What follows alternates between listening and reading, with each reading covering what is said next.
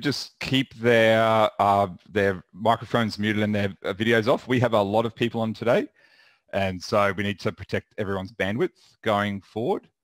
So I'll just give a few more seconds for people to go to come on there. If I could suggest too, as we are going to have a lot of people on here, that you make sure that you keep yourself muted, keep the video off, and also click speaker view up in the top. Up the top of Zoom's got speaker view, and it will just show the person who's speaking. So thank you everyone who's joining us today. As always with these, this is our third Calm is Contagious session. I just wanted to start out with the date because these things are changing so rapidly. So it's the 2nd of April, Thursday the 2nd of April at 11:30 a.m. Brisbane time. So everything's changing so rapidly that we just want to make sure that we're clear of when this is on, because this is being recorded. I will say that it is being recorded, and it's actually going live to Facebook for the first time. We're trialing that on our Stretton Mason Lawyers Facebook page. And if you've got any questions, please feel free to start putting them in the comments. And if you are watching this on Facebook, I'll say this a couple of times, we have posted the link to the Zoom room, and you can join us there. So yeah, if you could just make sure we keep our videos off, please, for the moment, just because of the bandwidth as more people get in. All right, so I want to first of all thank all the experts that, for making the time today to come on here. We've got Roger Hawley, Jackie Strawn, Ashley Rees, and Craig Mason. So thank you everyone for making the time to be on there. I also wanted to thank all the participants for making the time to be on here. We're all very busy. There's a lot going on. The world has changed in a ginormous way over the last couple of weeks, and I want to thank you for being on here. And I just wanted to remind everyone that this is a time to stop. This is a time to stop and to pay attention to this webinar. I would strongly encourage you for the next 60 to 90 minutes to turn your internet browser off, turn your emails off, stop all notifications if you can do that, and just focus on this, because this is your time. We're giving up our time and want to be here to help you to get as many answers to as many questions as we can give you to help everyone through this, because we're all in this together. I'd like to just start out, if you are so inclined, in the chat to just share some wins. I think all too often, especially with all the stuff that's going on here and in the world at the moment, we're all very much in the space and all stressed with everything that's going on. But I know that there are lots of good things happening in the world today, lots of people who are getting really good wins. So if you like, and if you feel like sharing it, jump in the chat and just share some wins, and I'll share some of those as we go. But I think it's really important that, calm is contagious. That's the theme of these webinars, and it's really important that we make sure that we're acknowledging the wins and doing all that stuff. So please share those. As I said earlier, use the next hour, put your phone away, and close down all of your internet browsers and everything, and really focus on what we're going to talk about today. Be present. Know that we're all in this together, as I said, and by being all in this together, we will all get through this together. That's what we're here to help you. We're all here to do that. Right now, all of the people who are presenting today, and I'm sure everyone on this call is fielding so many telephone calls, emails. We've been inundated with questions and people seeking advice, and that's cool. That's what we're here for. We want to help everyone, but this time is here to having the time to actually talk through things and ask the questions so that we can all get the same resource and the same reassurance. So if I can ask everyone to take a deep breath, I will start with Craig in a minute. Before that though, I'll just go through the structure. So these calls are very structured. Craig Mason, who's my business partner in SMS Law, is going to talk about some of the legal considerations right now. Then Ash Rees from Ray White Northern Corridor is going to be talking through some of the changes with the real estate. Jackie Strawn will be on to talk about some of the HR things. We've covered a lot of that recently, and I know a lot of you have got the questions about that. So I'd love to see your questions on that for Jackie. And then Roger will come up last in the talks to just talk through the package that was announced, essentially the Job Keeper program that was announced on Monday. This is, from my perspective, very exciting. There's a lot of good stuff in this that will help a lot of people and keep a lot of people employed that might have not been otherwise. So that's the structure we're going to talk. Then after that, we're going to have the opportunity to ask questions. I'm going to, as I said earlier, for anyone who's joined us late or who's watching this on Facebook now, I will be turning off the Facebook Live at the question time because I want everyone to have the freedom to ask questions without it going live if you're worried about any confidentiality. And so I will I'll be ending that. So if you are watching this on Facebook, and I will say this a couple of times, feel free to click on the Zoom link and you'll be you can come and watch us in the Zoom. If you do watch us from that, I'd love to get you to just to private message me your email address so that I can make sure that you're on these, because this won't be the last of these sessions that we do. We will be doing more because this thing is just getting started and we want to help everyone get through it. All right, so that's enough from me. I will just quickly share some wins. So thank you to those of you who have. So Craig talking about the resilience of our team and their ability to adapt to change and embrace changes. That's been a big thing that we've noticed. Jackie have negotiated a number of new employment agreements for employees. That's excellent news. I think it's really important that people are seeing what's going on and that we're still employing people and doing new agreements. Monique, I've got an amazing team of 5 other people who have had to change their entire way of doing their job by transitioning to doing telehealth, speech therapy sessions online via Zoom with kids as young as 2 years old. Wow, that's really cool. Very different to face-to-face sessions. My team have jumped on board without question. Monique, that's awesome. And that shows the adaptability. You know, we hear it all the time, but it's great to see, or we hear all the time how people need to adapt in this changing circumstance. And it's awesome to see that you're doing that. And Ash is, Ash Rees from Ray White. I've been threatening to host a webinar for 2 years and now ...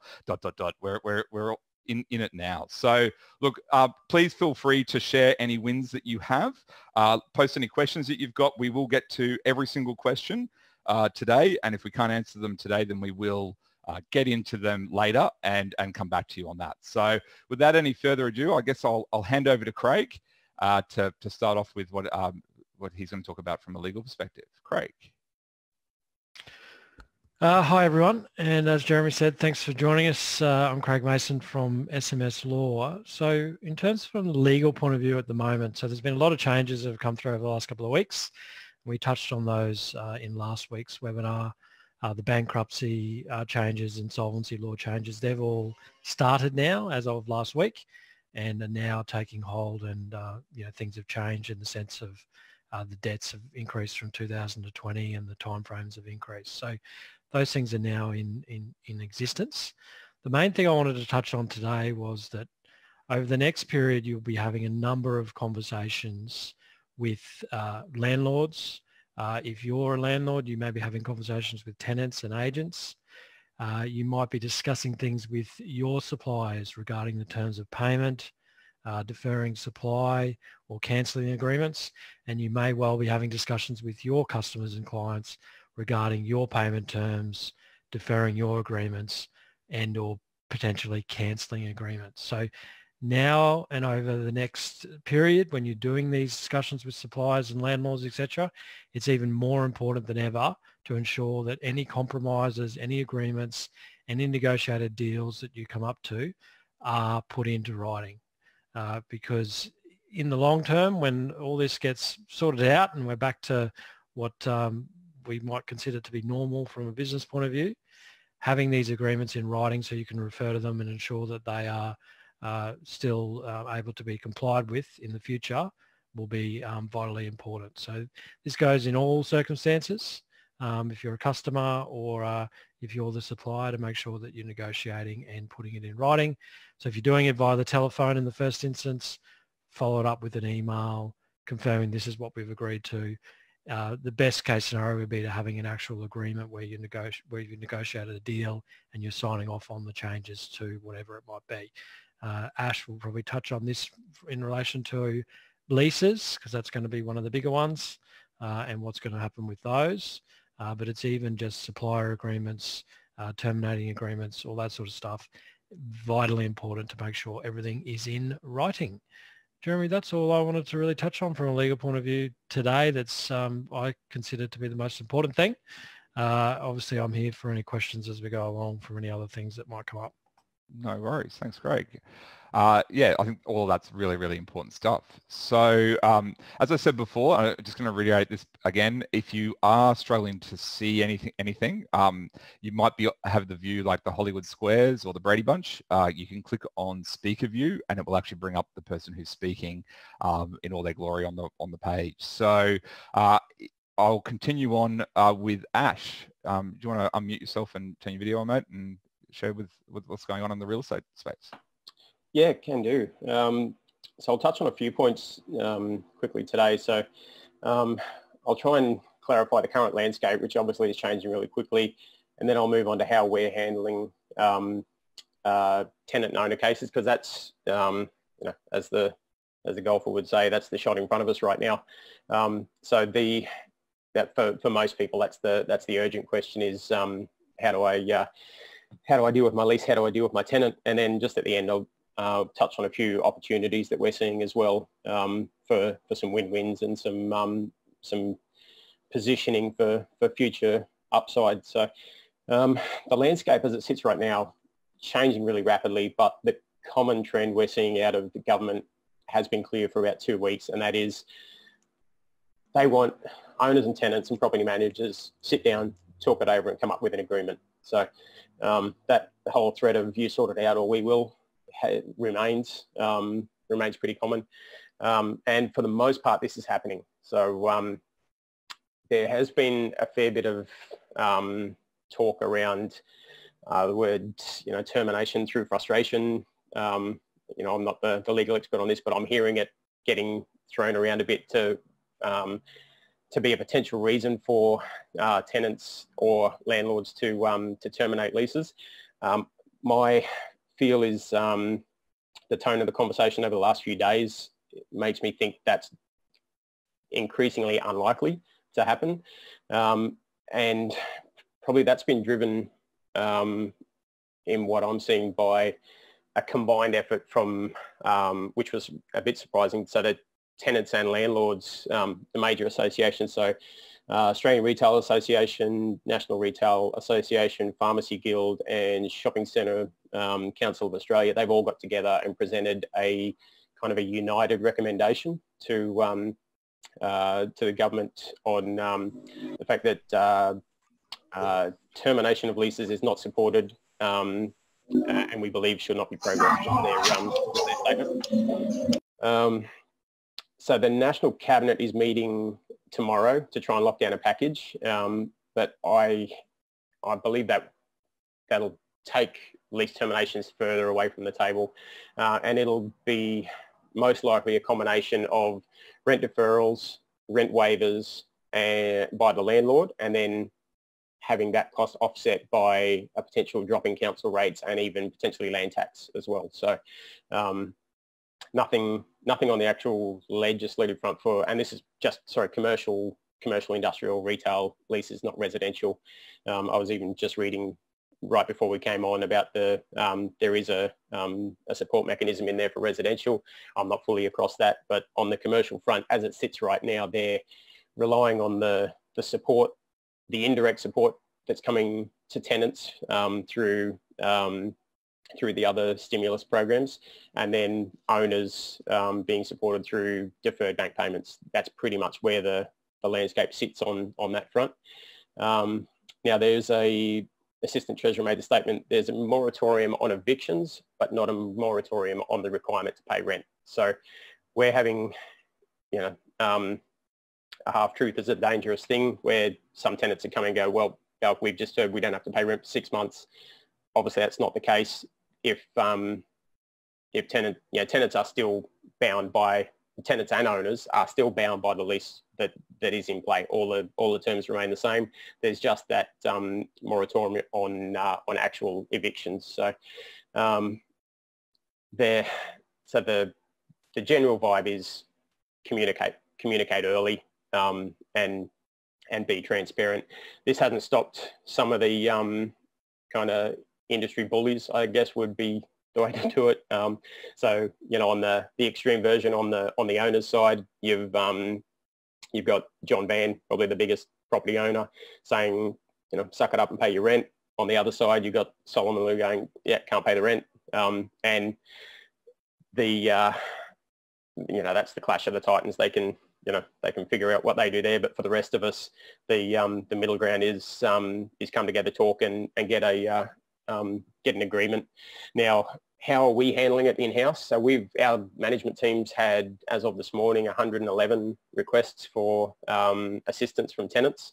Now that's about a quarter of our portfolio, of our tenancy portfolio. So it's a substantial amount, and that number's not going down, obviously. So we're expecting more. So we've set up a system that helps everyone get through that. And it's just trying to be as transparent as possible. So we've got a 7-step process I'll run through really quickly, because I want to make sure we've got time for individual questions that everyone's going to have off the back of this as well. So step 1 is know where you stand. So that applies to both owners and tenants. So read your lease, check your loan terms, check your insurance policies, and just get get advice. Sorry. So talk to the experts and know what your obligations are. 2, know what you want to achieve out of the process. It helps you set your hard nose, so you know what you can kind of negotiate on and what you can't. Step 3, and this probably should happen right up front, establish healthy communication from both sides. Everyone's scared, everyone's vulnerable, and the head in the sand right now from either side is a recipe for disaster. So approach your owner, approach your property manager, talk to your tenant, get in early, and just establish that dialogue, because there's still an element of pride on all of this that we have to overcome to get through. The best advice I can give for tenants is quantify the impact. So show you're seeking a rent reduction as a last resort, not a first resort. If you do that, if you come to the table with, I'm struggling to pay the rent, but I have done this to help my business. I've sought this, this incentive. I've tried to, pivot my business in this way, and here's the actual numbers on the impact to my cash flow. That's a completely different conversation for us to have as property managers with the owner, and it's a different conversation for the owner to have with their bank, because the bank is, before the bank gives them a reduction, they are asking for the same thing. They're asking for the quantified impact on the business. So it's not a Caesar thumbs up, thumbs down approach from landowners, from property owners in this. It's an all in this together kind of approach, and the more work you do up front as a tenant to show true impact, then the better outcome you're going to get. So step 5 is be deliberate with your decisions from both sides. Slow is fast with a lot of this, because the landscape's changing so quickly. We're putting solutions in place to alleviate the immediate, as much as anything, fear and panic, take the panic out of it, and then we can truly assess on the numbers. So sometimes we're just doing this month by month, either 1 month or 2 months, just to come to an agreement, let the dust settle, and see what we're looking like, once we come into June or end of May. So and 6, be open to different structures.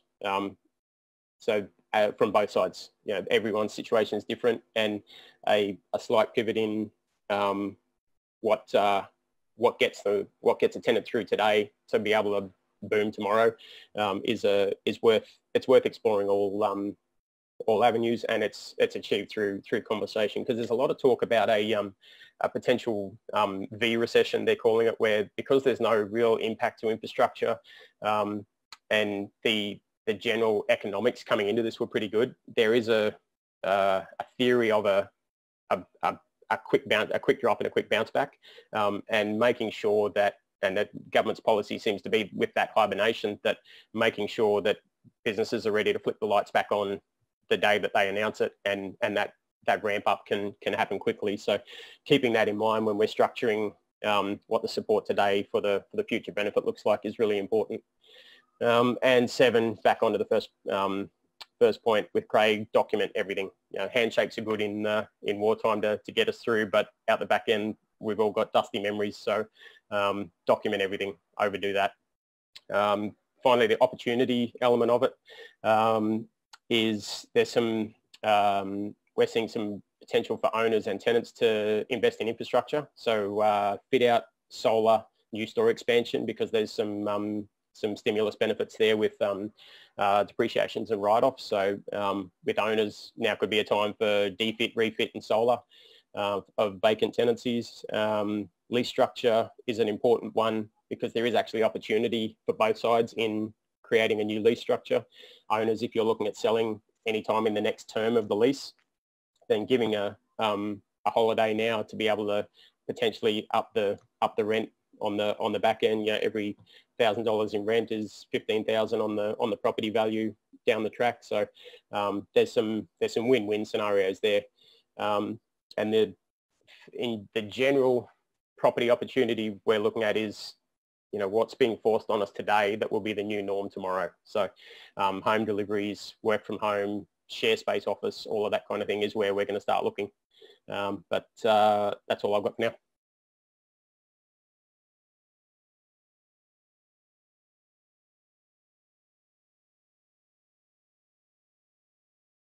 Thanks, Ash. As always, if you've got any questions for Ash, please put them into the chat box and we'll get to that in a little bit. Jackie, would you like to go next, please? Okay, great. Well, thanks, Ash. Wow, what a hard act to follow. You have been extremely busy. The previous week, where we gave the wrap up from a number of our points of view, but from my previous two webinars here have been chock-a-block with information. This one's a little more light on, but there have been moving goalposts since in the HR world since our last webinar last week, and that has been the JobKeeper allowance. Now, Roger, being the accountant, is going to give you all the ins and outs of that, so I'm not going to go into too much detail there. But that has moved the goalposts for a number of employees, depending on their situations, but some who are eligible for one and not the other, and even to the point where some clients have rehired people who have resigned and things like that, so that those employees can now access the JobKeeper payment. So again, communicate. So I was going to say document everything. Like Craig said, like Ash said, please document everything when it comes to any arrangements, any agreements, discussions you're having with your employees. You never know when that's going to help you if the truth isn't remembered or twisted or whatever might happen. If you've got it documented, you just know it's there. So it could be useful to rely on if you have to. But communicate with your employees, I guess, is my main point today. Not leaving them in the dark. This is, although, you know, it's a nightmare what's happening, it is an opportunity to deepen and strengthen some of those ties despite what's happening, those ties of commitment and loyalty with your staff. So really keeping them in the light as far as what you are doing. So if you do feel that your business is, you're eligible for the JobKeeper allowance, which is a drop in income by the 30%, but again, Roger will go into the details. You can register for the JobKeeper payments, which is $1,500 per employee each fortnight. It's to be passed on to employees, which is fantastic, and it's a flat figure. Some people will actually end up getting that money, and it's more than they usually get paid, but that's the way the government's gone. Now, one important point to note is the employers can decide, they've left it up to the employer to decide if they're going to pay super on those additional JobKeeper payments on that extra earnings. So back on my last point on the communicate, just make sure that you're advising them. I recommend advising your staff that if you are applying for that JobKeeper payment, send them an email. If you're seeing them verbally, let them know. Send them communications that they have been deemed as eligible for the JobKeeper payment, and if the business is able to get it, then it will be passed on to them, and that they will need to, if they do receive it, they will need to contact Services Australia and let them know of this money coming in, because it will be deemed as income, so it can affect other payments that they may be getting through Centrelink. So other than that, everything else is in the previous webinars that we've done when it comes to variations of employment contracts, stand down, leave without pay, all different scenarios. There's a number of scenarios that will suit different people in different situations. So yeah, HR Tactics is here fielding a lot of calls. So if you are looking for clarity and you're just feeling overwhelmed and unclear about things, certainly drop us a line. Thanks, Jeremy. Thanks, Jackie. And as always, yeah, feel free to ask questions now. But yeah, as Jackie said, we've covered a lot of ground with employees over these 3 webinars, so please feel free to ask any more questions. That's what we're here for. And so without any further ado, Roger, are you right to go? Just for anyone, we've had a couple of technical difficulties due to some of the fun of working with Zoom. So Roger is logged in with his daughter's computer, I think. So thank you, Roger. And if you're ready to go, you can. Yes, yeah. So, morning, everyone. Thanks, Jeremy. I've actually missed the first half an hour of the webinar. So if I do repeat something that's already been said, please bear with me. So I'll just bring my, I'll just share my screen and bring my slides up here. Okay, so today we're going to be talking about the coronavirus stimulus package round 3, which has probably been the most exciting one to date. So let's spend a bit of time on it. As with all of them, or most things so far, none of this has been legislated, and some things are quite clear, where others are still open to interpretation. So when things are clear, we'll state that it's clear. When it's still open to interpretation, we'll state that as well. So this is the 3rd round of economic stimulus measures. Was brought out a couple of days ago. And this one's just all about focused on business keeping their employees. So everyone's now heard of the new word JobKeeper. So what's this JobKeeper all about? So I'd like to spend the next 10 or so minutes going through that, and then have some questions at the end. So there will be a lot of questions. As an accountant, I've been inundated by my clients with different questions. Some I can answer, some I can't. So we'll try our best to answer as many as we can.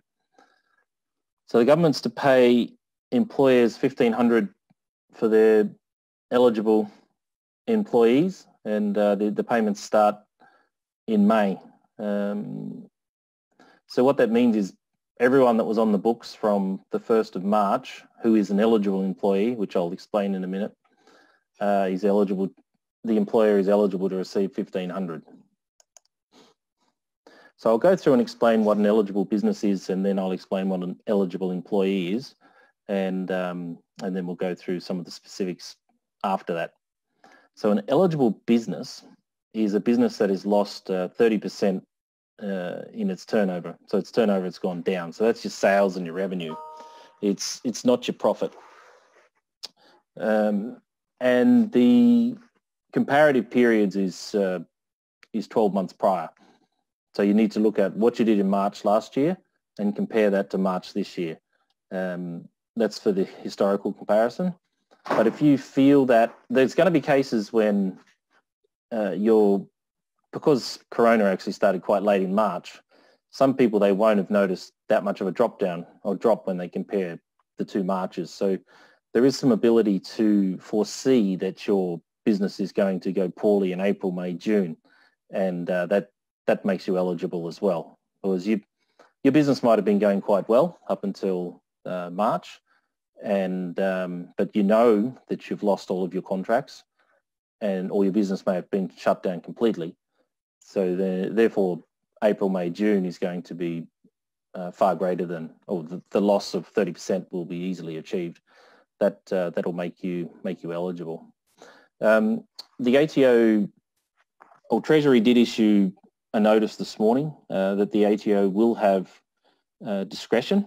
They will be checking the turnover decreasing in taxpayers, and they do have some discretion to show some latitude, because obviously with a lot of people this is an estimate.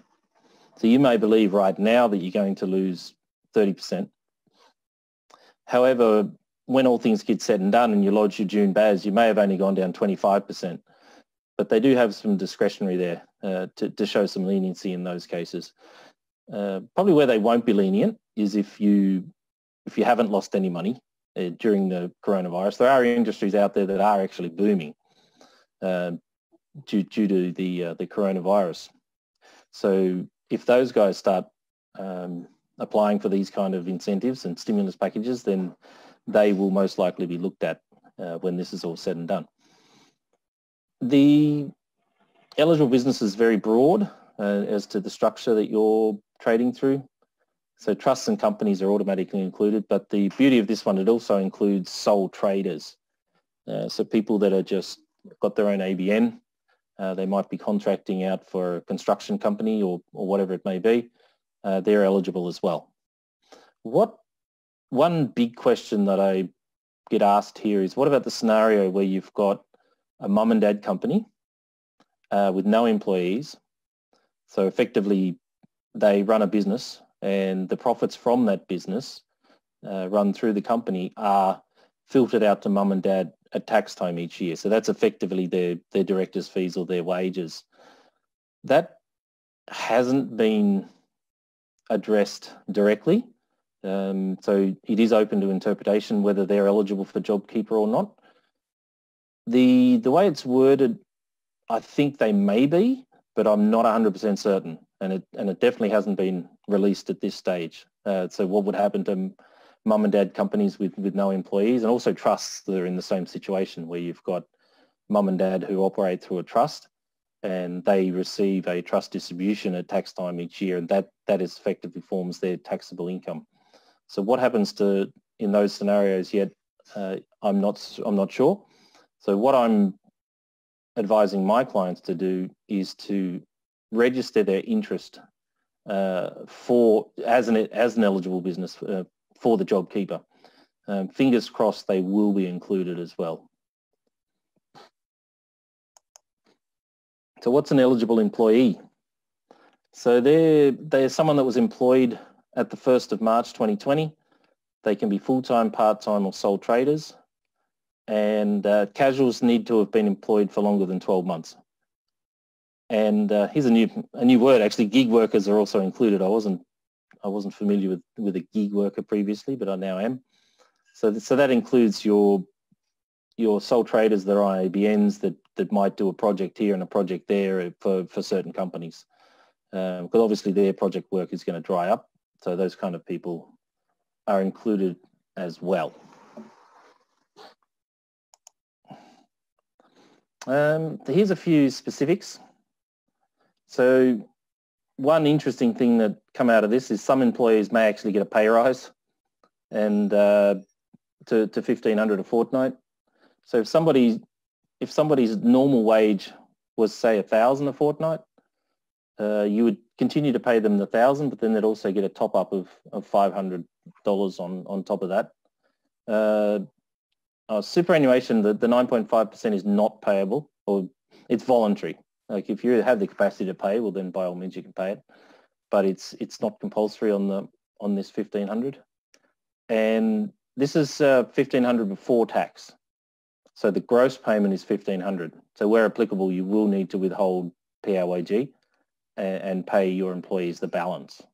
So in most cases, employees won't receive a net amount of 1,500. They'll receive the gross 1,500 minus tax, and then they'll receive the net amount. There's quite a few employees that have been stood down in the last week or two, and assuming they passed the previous mentioned criteria and they were on the books at the 1st of March, then they still may be eligible. So the way it works, and this is probably the hard part for particularly micro businesses, or probably most businesses actually, to be honest, the employers continue to pay the employee as usual, and then they're reimbursed by the ATO. The problem with that, the reimbursement doesn't take place until May, and we've only just started April. So that's a lot of wages that need to be paid. Like, for example, if you've got 10 people on the books and your business has been completely shut down, i.e. you're not allowed to operate, you might be a beauty salon or a gym or something like that, and you have 10 people on the books, it's going to be very difficult for that type of business to find $1,500 a fortnight for each employee for the month of April, even though they're going to get reimbursed in May. So that's something that I don't think has been addressed properly, and I don't have an answer, because it's going to create immediate cash flow issues for businesses that have been that have stopped trading completely, but they still want to keep their employees on. So there's going to be, I might flip it over back to Jeremy, and we might open up, and I'm sure there's a lot of questions. So I deliberately kept it brief. Yep. Yeah, just so people have the opportunity to ask questions.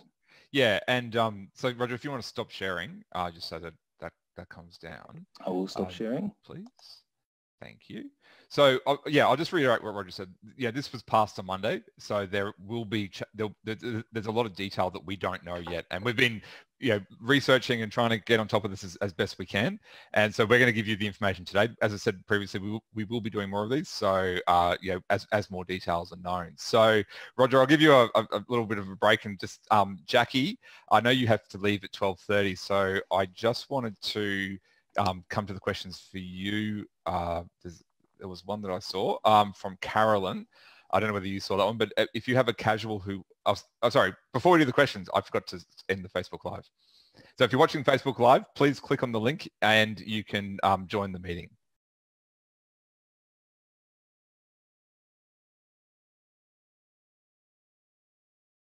Got a lot out of this. Roger, I'll just give everyone the chance to ask another question, but do you want to just sum up, and then I'll get Ash and Craig to just sum up anything, and then we'll let everyone go for the day. Yeah, so I guess this 1,500 JobKeeper package is good. Like, I think the Courier Mail come out and said that it was 6 million people are going to have their jobs saved, which I guess if it actually turns out to be reality, that's a great thing. The nuts and bolts of how it gets accessed and ultimately paid to people, there's just so much that's up in the air, so much that's not clear. So my advice to everybody is if you think you're eligible, or you're not sure whether you're eligible or not, is register your interest. Because as the questions surface and the government becomes aware of the different people and their different scenarios, they are showing that this is the third package now, and they're already showing that they are prepared to adapt and be flexible. That I'm not getting the normal draconian approach here from the ATO. Like it is very flexible, and there will be mistakes made, and provided that you can show that your intention isn't to defraud the system, and you are struggling, I can't see how they can throw the book at anyone, provided you've done everything in good faith and you're not trying to defraud the system. Yeah, I think you're 100% right there, Roger. Just and document and document all your decisions. So yeah. Yeah. Craig, did you want to add anything on? No, I don't think so. I mean, thanks, Roger. That was all really helpful for me as well as everyone else that's attended. So thanks for that. And I think, as you've said, there could be some leeway there that traverse that carefully, and obviously don't do anything that smells a little bit, but there's probably some leeway that you can take advantage of that going forward, but still be careful. So, and document everything if it comes to that as well with your employees. If you're changing any terms or anything like what Jackie was talking about, with they're earning less than the 1,500 and now you're getting to work more, so you can pay them 1,500 and those sorts of things to just document that. So Yep. Thanks, guys. Thank you, Craig. And thanks everyone who's posting in the chat. Thanks for the webinar and everything. It really helps us to know that we're helping everyone. The purpose of these webinars is to help all of you, to get you through this and get through as a community together. And that's why we've put the structure in place and why we're doing this and why we're taking the time out to help as many people. So thanks for that. Ash, did you want to just say a few words to finish up? Yeah, just to probably finish up from my end, the two real takeaways from me on the property side are communicate and document. So open up that communication. I mean, our job in real estate feels like is just to be the minister for awkward conversations. That's kind of what our job is all day, every day, have the convos that people don't want or facilitate those convos. So reach out, have a chat. We can help with tenants or owners, even if we're not in the mix. I've got the whole team basically just in problem solving mode for everyone at the moment. So it's, yeah, we're here as a resource. I'm going to add a link into the chat for our survival guide. It's a live document. We update that as soon as, anytime that it needs updating. So save that there, and it's just some light reading, but always available for a chat whenever needed. Great, thank you, Ash. And we'll include that. We'll send out an email for everyone with a copy of the recording minus the questions and with all the other information, including that link. If anyone does want to and you want to save any of the questions or any of the information, if you open up the chat, there's three little dots that has the word more when you put your mouse over it, and you can actually save a copy of the chat for yourself so you can see what's there. So we'll be in touch either this afternoon or tomorrow with a link to all that information. It is actually, the first part of this was live onto the SMS Law Facebook page. So if you did want to get onto it sooner rather than later or revisit any of that information, feel free to go there. I'm sure that Roger, Jackie and Ash will share it on their respective business Facebook pages as well. I wanted to share everyone's email address for everyone there. So that's Craig's, Ash's, Jackie's and Roger's. So feel free to contact any of them. You'll have mine because you'll get the emails at the end of this. I just wanted to just reiterate, as I have before, just remember that we're all in this together. It's really great to see the comments that we've been getting and the appreciation people have had for these webinars. That's why we do it.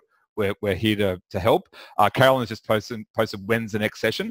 It will probably be Wednesday or Thursday next week, Carolyn. We are just determining that based on when news comes out. So we want to make sure that these are as useful as we can. And so we'll let you know.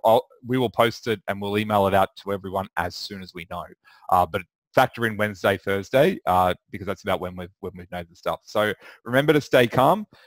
If you're feeling overwhelmed, reach out to any of us and we're here to help and we will get through this. So thank you everyone and have a great day and we'll see you next week. So if everyone can just leave the meeting, that's greatly appreciated. If the panelists could stay in here, that'd be great too.